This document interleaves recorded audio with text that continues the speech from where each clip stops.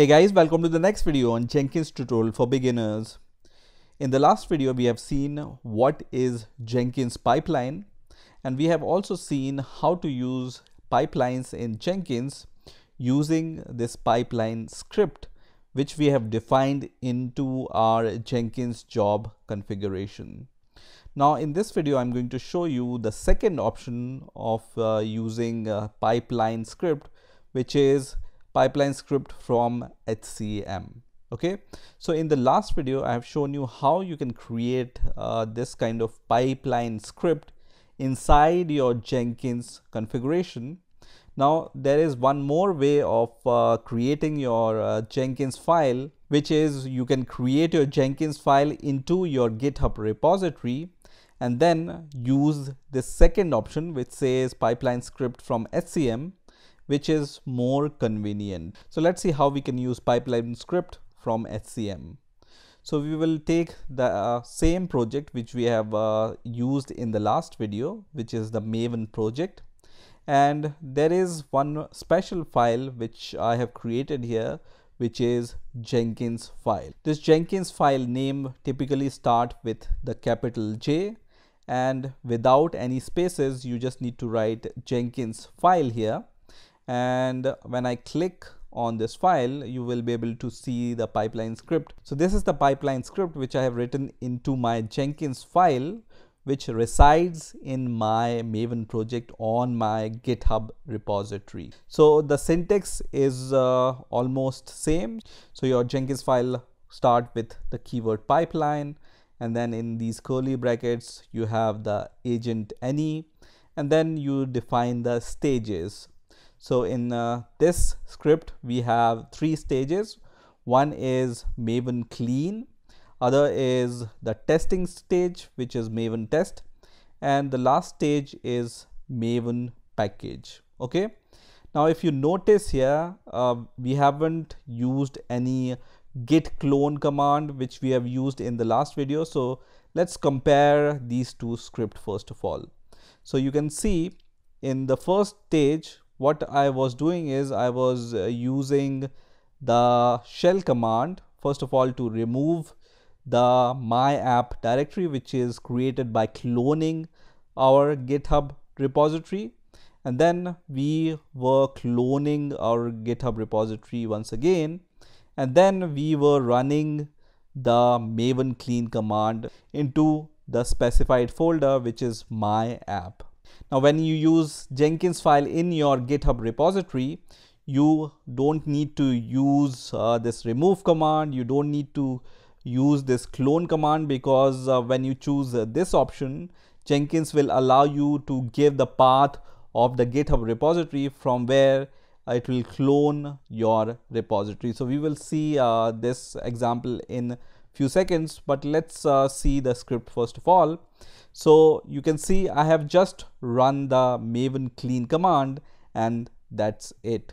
So this will work similar to this script which we have written in the configuration, but with the lesser steps. So we have removed these two steps, and you don't even need to provide this -f flag, because this Maven clean will be executed inside your my app directory automatically. Okay, so syntax is also much more cleaner here, just Maven clean command, Maven test command, and Maven package command.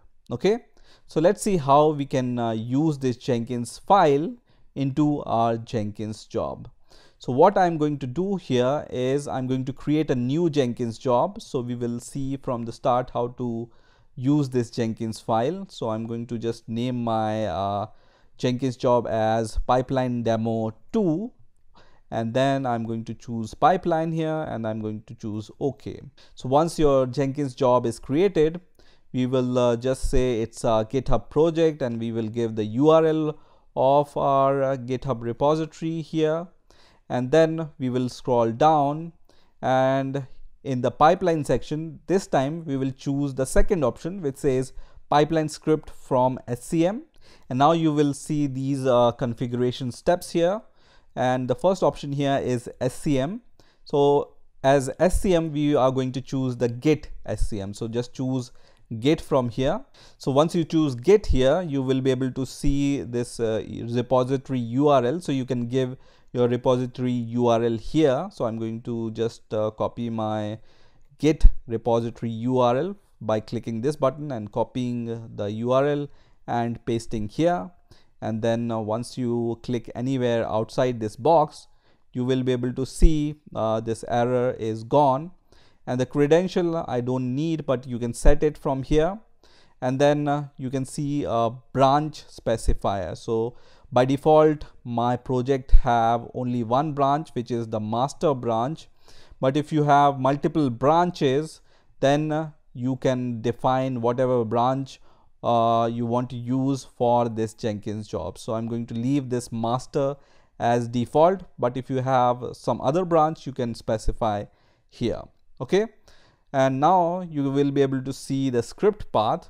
So because our Jenkins file script resides on the root of our project, so we don't need to change the path of this script. You can see once again this Jenkins file resides on the root of my project, so directly inside my app directory. If this Jenkins file reside inside some folder or some complicated folder structure, then you can give the relative path of your Jenkins file script from here.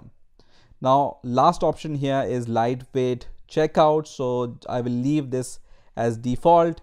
And now I'm going to just save my Jenkins job and I will try to run my Jenkins job. So I'm going to just click on build now, which is going to start my build, and you can see all the stages one by one will be shown here. So the checkout SCM is successful and it took 3 seconds, and now the mvn clean command is going on and it's also successful and it took 7 seconds, and now the test command is going on and it took 13 seconds to execute, but it's successful.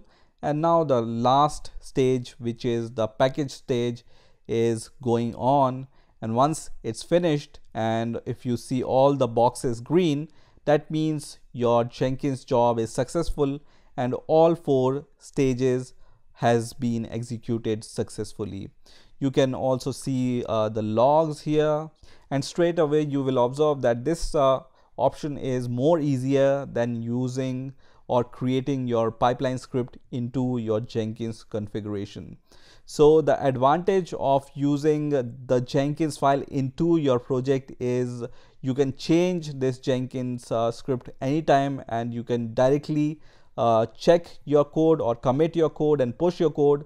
And if your build triggers are properly set, you don't need to do anything. Jenkins will take care of everything and it will automatically execute every stage and give you all the results. So this is how you can use pipeline script from your GitHub repository using Jenkins file. I hope you've enjoyed this video. Please rate, comment, subscribe, and bye for now.